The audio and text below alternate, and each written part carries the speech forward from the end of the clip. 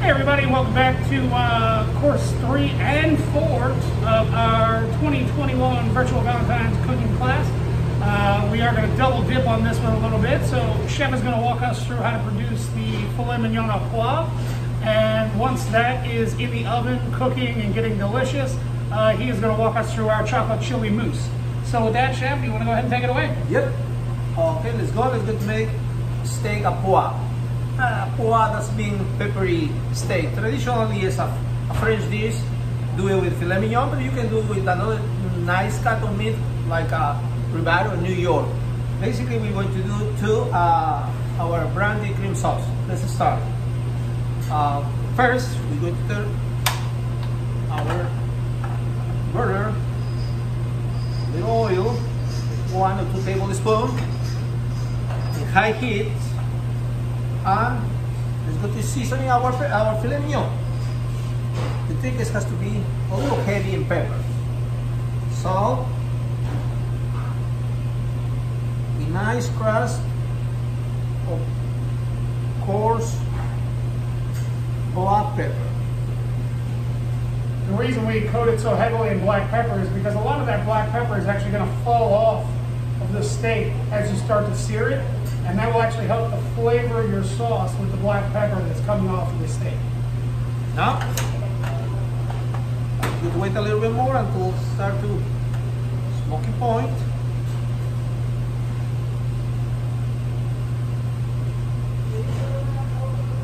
Okay. But other kind of cuts we can use it to do steak au poivre. I mean, truthfully, for steak au poivre is really just a style, right? It's French for with pepper. So you can use whatever steak you love. Au poivre is a style that is it's been around forever. It is traditional French cooking. It's traditional French steak preparation.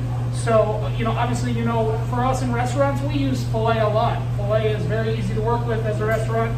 Everyone tends to like filet, but if you're a New York strip fan, au poivre would be delicious with New York strip. If you're a Delmonico or a porterhouse, even sirloin, it would be great. And the end result is this really great, really peppery cream sauce with a touch of brandy sweetness that really just adds to the steak. Absolutely. Yep, we can use this cognac too. Absolutely. Really good flavor. Okay, as you can see, it's ready. Let's go Pan to is this. smoking, so we're going to go ahead and get this one started. That's delicious. And you can smell it. You can smell it right away. As soon as that steak hits the pan, you're going to smell that black pepper really starting to toast in the pan. That's what you're looking for. Now, you're going to cook your meat on your desired temperature. I recommend a medium rare, 130, 135 degrees. If you want medium, maybe 140, 141. Nice, let's see. Nice.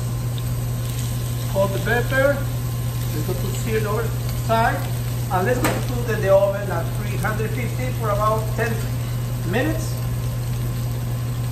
We can see right here on top, we have this really nice crust on top. That's what we're looking for, that really nice dark brown. The pepper you can see is toasted. And again, in our business, that's what you call maillard, right? We're looking for that really nice hard crust. Yeah, it's caramelizing all the sugar there, no? Caramelizing all the sugar, and what we're doing is we're trying to keep all the juices from the steak inside the steak. That's why you sear, to try to retain all that moisture, because all that moisture wants to come out. So we want to make sure, if you've ever seen a hamburger kind of bleed all over, that's why. Okay, now we're going to put it out in the oven. 350.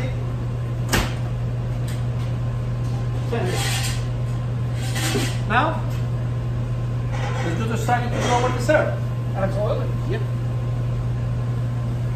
Our dessert is going to be blood orange chili chocolate mousse. We're going to start to do it, our chocolate mousse first. Can you help me to do the whipped cream? Absolutely. Okay. All right, so we're realists here at Belmont, right? We know not everybody has a blender, not everybody has a mixer, not everyone has the tools that you may need at your house, but most people have a mixer of some sort, whether it's a hand mixer, whether it's a blender. I always recommend using the KitchenAid. It tends to keep things a little bit cleaner, but whatever you have at home will work. Okay, so for any whipped cream, there's really only 3 ingredients. All right, we're going to use heavy whipping cream, which we did provide in your kit. All right, we're going to put that right in our bowl. Granulated sugar. Now, if you're not a granulated sugar person, you can use any type of sugar you prefer. Turbinado sugar, brown sugar, sugar in the raw. It will all melt, but for this, we like granulated sugar. It tends to come out a little bit more smoothly than your larger pieces of sugar. And then our last ingredient for this is going to be just a little bit of vanilla extract.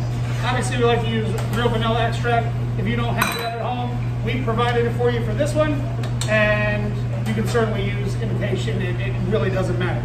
Now, the big thing when you're doing the whipped cream, do not turn it on high unless you want to clean your kitchen for the rest of your Valentine's. Okay, so we want to start it very low. All right, let the blade spin, and as the blade's spinning in the cream, it will naturally start to thicken. You'll actually be able to see it. What you're looking for, what we call ribbons. All right, you're looking for ribbons in the top of the cream. All right, that means that that's naturally starting to emulsify, naturally starting to thicken. Once you get your ribbons, then you can start turning it up. All right, and as we start turning it up, you'll actually see it start to almost solidify. And then what we're looking for are what we call peaks. Okay, so typically when you're dealing with mousses, when you're dealing with whipped cream, you can have 2 stages. Soft peaks, which obviously are going to be, it's going to be a nice, soft, free-flowing whipped cream, and stiff peaks. So when you think of stiff peaks, think of like a meringue on top of a meringue pie, right? Those nice, hard corners that stand straight up. So you can see already this is starting to thicken, so we're going to turn it up just a little bit. As you start to incorporate more air into this, you're going to see it continue to thicken. At the core, that's what we're doing. We're incorporating air into the whipped cream. We're making it bigger than it is by filling those cream molecules with air.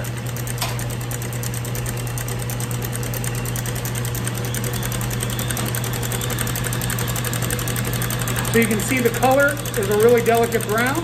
That's from the vanilla. This is going to end up being a much darker brown because we are going to fold in chocolate ganache and chili. But in the meantime, and you'll see you can see the ribbons that I was talking about starting to form. We're getting these nice lines that hold their shape. And then as we pick up the speed, you'll actually see it start to change form again until it gets into almost a stiff, meringue-like stiff peak. And that's what we're looking for when we make a chocolate mousse this way, because at the end of the day, as soon as you stop mixing it, it's going to start to deflate. Okay, so we want to get stiff peaks so that as we work our chocolate into it, and as we work our other ingredients into it, it doesn't turn into soup.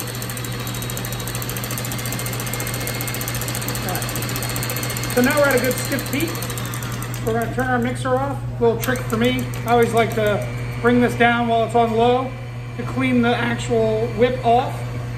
And you can turn it up just a little bit, get everything off your whip. But this is our vanilla whipped cream. So this is going to be our base for our chocolate mousse. Chef, you ready? Yep. Thanks, Max. Of course. Now we're going to make our chocolate. First, we need 1 cup of chocolate. When it starts getting a little warm, let's go to add our chocolate.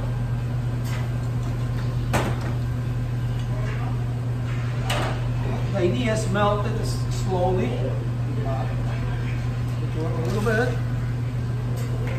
Now we're going to stir slowly until it helps to melt all the chocolate. As you can see, it start to melt all the chocolate.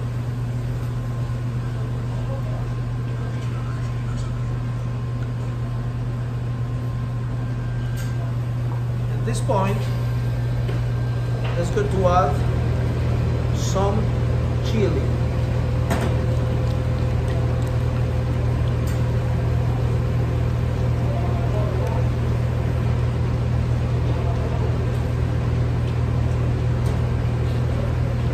Good. You can see it's start to melting a little bit.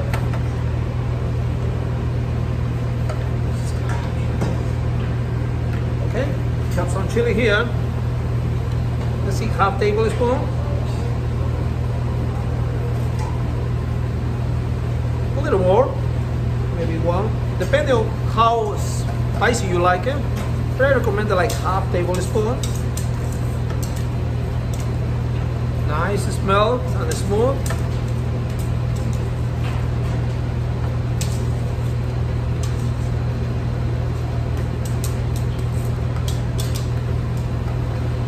Looking like nice and shinier.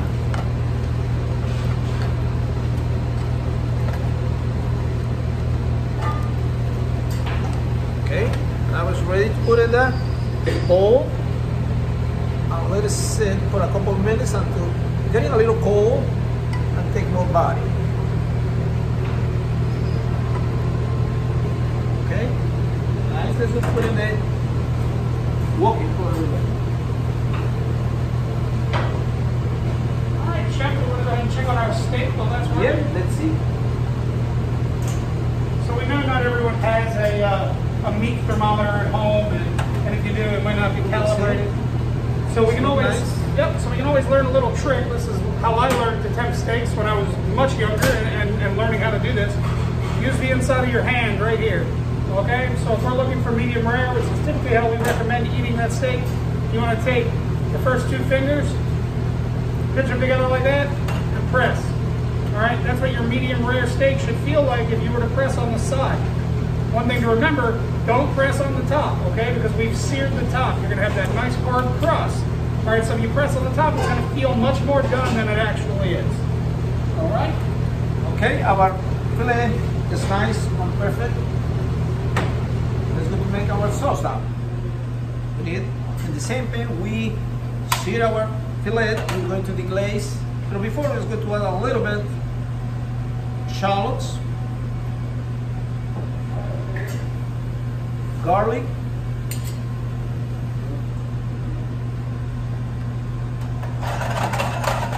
saute or caramelize a little bit to look a nice color and develop all the sugar from the shallots, you know? And the garlic too.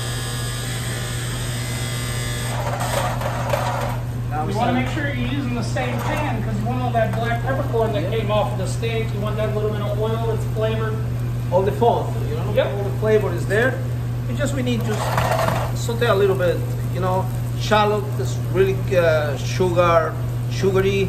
We need nice flavor of the garlic. At its core, this sauce is just a dressed up pan sauce. We want to make a really nice, really rich and creamy pan sauce with this. Now, let's go to add now some brandy. Be careful in this step. I like to at home, just turn it off, I'm sorry. Always turn off your heat before you add. Like 1 tablespoon. Careful, Kellen. In that moment, let's go to equal. What you doing? You're not putting some kind of alcohol, just the flavor in the bottom of the pan, you know? If your alcohol doesn't catch on fire, that doesn't mean you did anything wrong.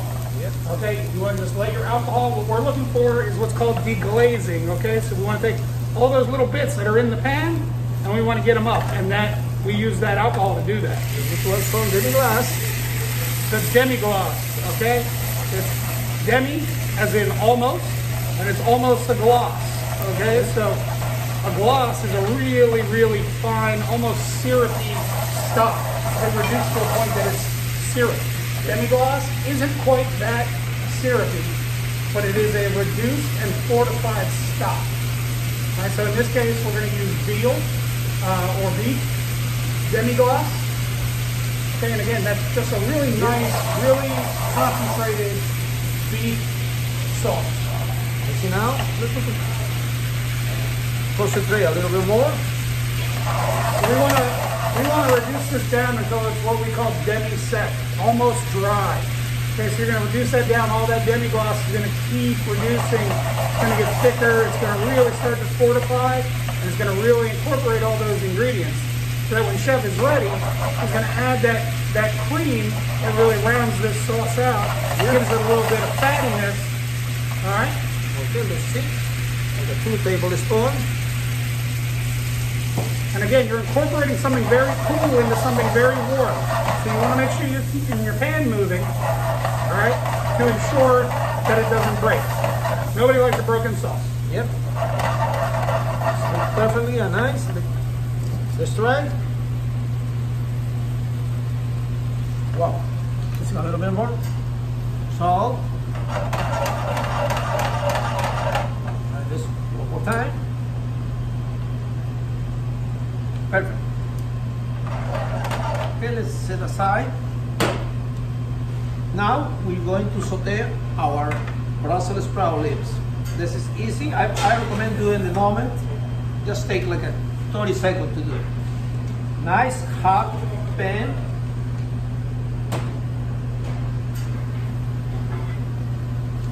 We can put some salt, pepper, and garlic too. Let's wait for our pan to be really, really hot. Okay, Matt, I like Brussels sprouts because crunchiness, you know, it's a strong flavor, a little bitter. Yeah, and Brussels sprouts, I like a lot. And Brussels sprouts have changed a lot. These aren't the Brussels sprouts that we ate when we were a kid, the boiled little heads of cabbage that nobody liked eating. You know, we've really started treating Brussels sprouts like every other vegetable, and they're getting a little bit more love and attention. And we're finding out, I think, much like cabbage and the things that we can do with cabbage, how versatile Brussels sprouts are, and they're great. Depending on how you cook them, they are a phenomenal side dish. They can actually, you can use it like rapini, broccolini. I like rosotel radicchio, the bitterness too. Yep, and it's good one. one. The nice thing with a lot of these bitter lettuces, bitter greens, a lot of the bitterness will actually cook out of them as you bring it up in temperature. So you get a lot of that flavor without the bitterness. That's why Valentine's Day, they're using a little peppery, strong flavors. For example, here at the club, we have 2 items on the menu, which both are based with bitter greens, and both of them, we cook them to remove some of that bitterness and really accentuate some of the flavors that we're looking for. So with our roasted Brussels sprout appetizer, you're cooking a lot of that bitterness out, and we're incorporating a lot of rich and fattier flavors. And then again, with our grilled romaine, which is kind of a play on a Caesar salad. Romaine is a historically bitter lettuce, so by seasoning it and grilling it very quickly, you get that nice char, and it does cook out a little bit of that bitterness. Okay, I think our fry pan is ready. Put some oil.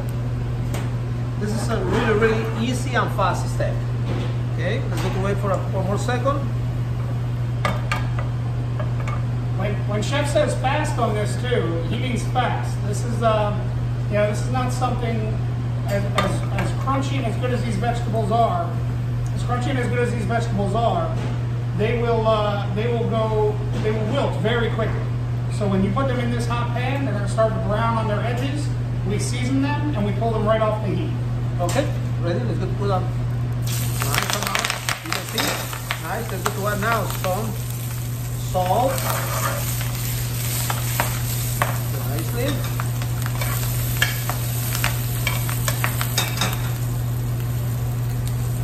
Some chopped garlic. A little more salt.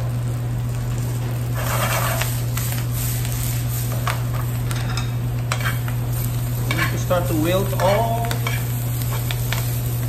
the Brussels sprout. Smell delicious.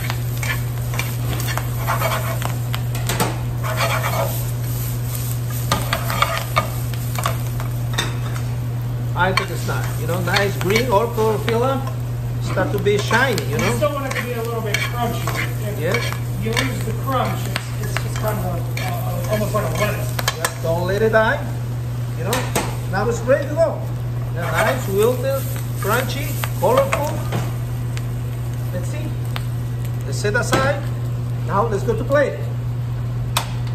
Go to heat it up. Our sauce.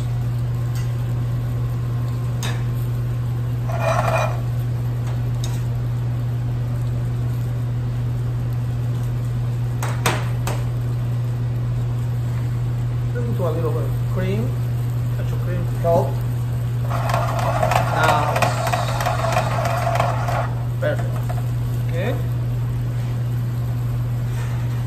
Put our Brussels sprout in the middle of the plate, in the center.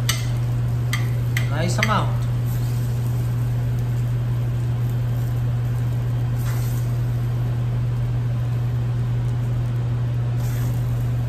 Now, our fillet. Middle. Let's put our sauce on top.